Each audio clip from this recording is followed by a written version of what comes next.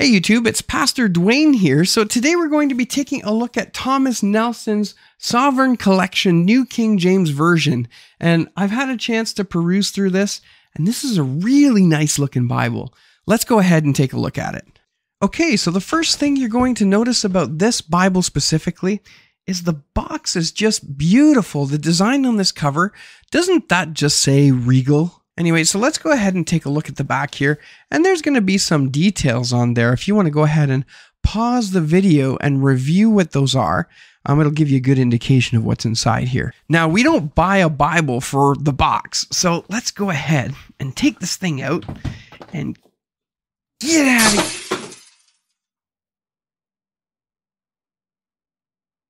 Taking a look here, the first thing you're going to notice is the word Holy Bible stamped in gold right on the front.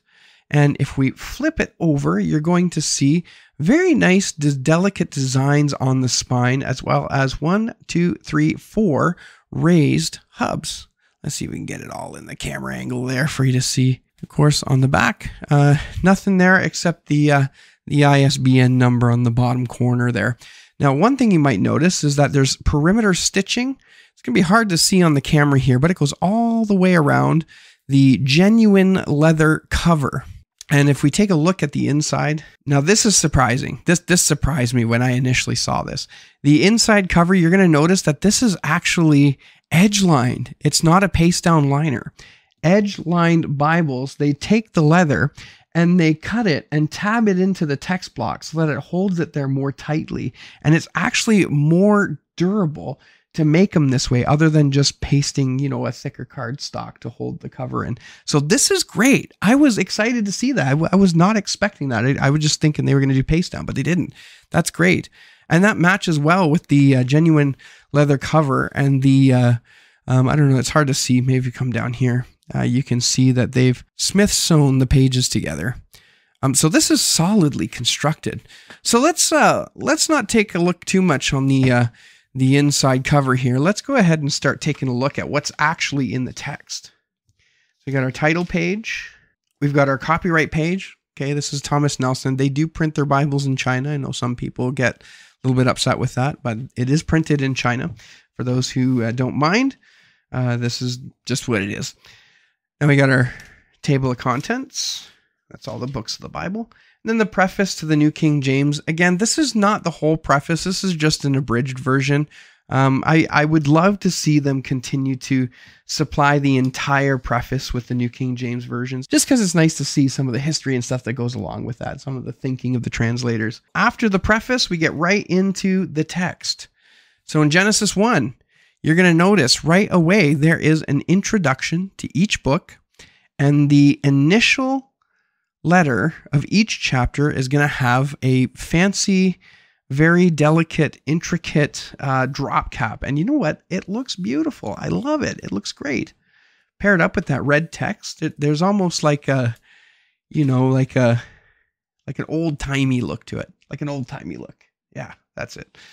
Now, the astute watcher is going to see that it is in double column, and it is verse-by-verse format, with each verse number in a deep red color. In fact, I think that's the same red color as you're going to see on the headers there. Now, if you take a look at the bottom of the page, you'll see all of your references there, and that includes both the references to other passages, as well as some translation notes and some textual notes. You'll see that all at the bottom there. Now, if we flip over to the book of Psalms or Proverbs, whichever, you'll see the poetic setting in that double column format. Now, I'm not a huge fan of poetic setting in double column format, but that's totally preference, right? You might like that. And if you do, then this is a good thing for you. Now, if we flip over to the New Testament, let's flip over to the New Testament. This brings us to the Gospel of John, and you're going to see that this is actually a red letter Bible. So words of Christ are in red, and then, of course, the rest of it is in black. So if you're not a big fan of the red letter Bible, this one, you might want to pass this one over. But if you really like the red letter, I happen to like red letter editions, then this would be for you.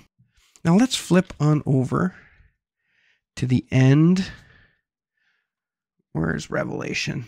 No, that's at the end, duh.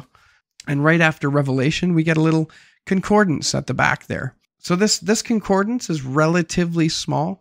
Again, I think most people look up their passages online nowadays anyways, just because it's easier and more convenient. And then right after the concordance, we get some of these maps.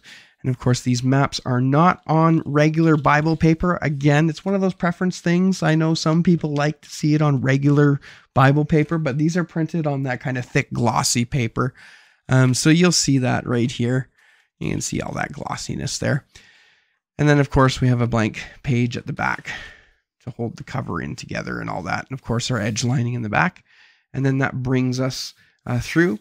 And really quickly, before we finish up here, I want to show you the ribbons. So in this specific edition, it comes with 2 ribbons. So we have one red and one black ribbon, angle cut, double-sided. Now it's really interesting because this edition here, it looks like they missed the cut there. Again, not a big deal. I'll probably just cut that myself and have a really nice set of ribbons here.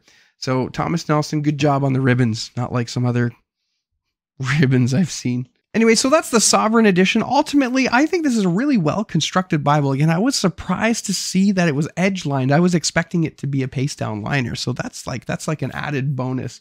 And it really looks like with that edge lining, with the Smithsonian binding and the genuine leather cover, that they've really made this into something which is going to last a significant amount of time. So if you're in the market for a New King James Version Bible, this just might be what you need.